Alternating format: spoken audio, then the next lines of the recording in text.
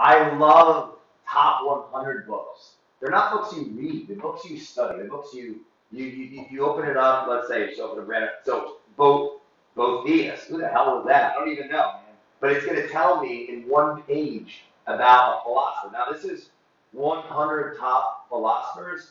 Why do you want to know about philosophers? If it was Socrates that said that philosophy starts when you begin to doubt. Doubt leads to thinking, because if you don't just take a belief system on as your own, then now you own, and you question it, think of questioning as the conductivity of thought. And that is what philosophy teaches you. Standing on the shoulders of these giants will help you doubt and ask questions and not let where is it? Where's the power of subconscious mind?